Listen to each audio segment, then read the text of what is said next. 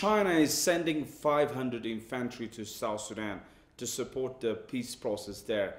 In the broader term, where else the African Union wants China to assist the African continent in the peace and security sector? We are now going beyond just a bilateral traditional relationship to some of the areas, including peacekeeping. We have engaged China on peacekeeping operations, and China has also indicated its willingness and capacity to assist. China has actually assisted the African Union, even the peacekeeping mission in Somalia.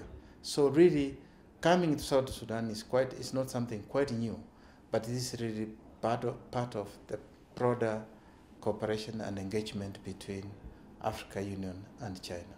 It's unusual of China to deeply involve in the peace and security issues of Africa. What does that tell you?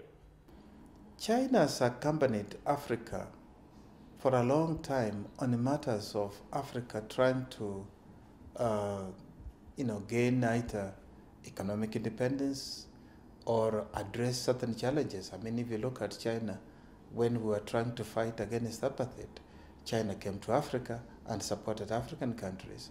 For instance, to do the Tazara Rail. That was to try and assist African countries to address the issue from an economic point of view. China has been giving us support in the case of Somalia. So there is a steady, of course, expansion of cooperation between China and Africa. It perhaps may look new, but one wouldn't, if you've been following the strategic relationship between China and Africa, it's not quite new. And I think this is really, we probably would be seeing much more engagement between China and Africa because of the enhanced relationship that I mentioned earlier.